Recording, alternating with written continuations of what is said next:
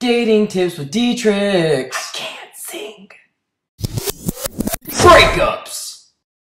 I know it hurts. I know it might have came out of nowhere. I know that you thought that he or she was the one, and never in a million years would you ever think they would say, "It's over." But it is what it is, and stuff like that happens. Now, some of you might be saying, "Dietrich, you stupid, man. I'm happy she broke up with me. I'm happy she broke up with me. I'm happy."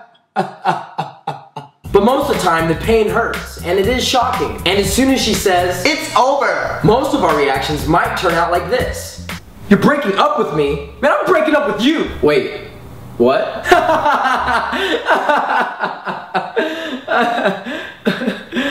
You're not joking, are you? What? What was all that 1 in a million talk? Is it because of my temper? I told you I've been working on it! Really? But it was just a one-night fling. It was just your sister. It was just your mom. It was just your dad. Whatever the case may be, stuff like this happens. But really, look at what you are doing. Do you think strategically those things actually work? Could you imagine if some of the things we actually thought about doing to get them back really did work? Are you breaking up with me? Okay. Is your car still in the garage?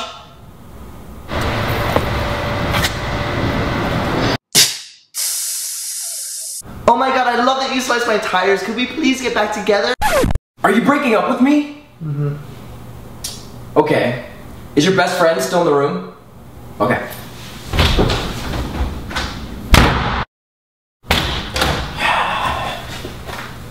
Oh my god, I love that you slept with my best friend. Could we please get back together? Are you breaking up with me? Yeah, right! I'm breaking up with you! You know what? I didn't even love you anyway! Matter of fact, if I can't have you, no one can!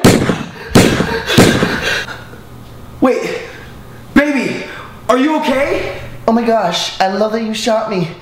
Could we please get back together? Right, I can't imagine those things either. But realistically, whenever that person breaks up with you, I believe you have two options. Option one, you can let it affect your life and eat away at your heart. Or option two, you can use it as a positive energy to give you some type of inspiration to lift your spirits up. But whatever you do not live in the past and just move on. Because really it's... Hello? Stop showing pictures of us to people on YouTube. I told you, it's over!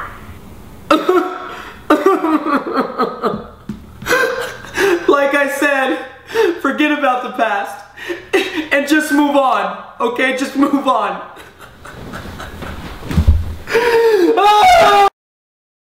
You mean like this? Thanks for checking out that video. If you liked that video, make sure you check out last week's video. And if you like those videos, make sure you subscribe. And if not, then I guess that means that you did not subscribe. And if you don't subscribe, you know what happens, right? A lot of things, nothing happens.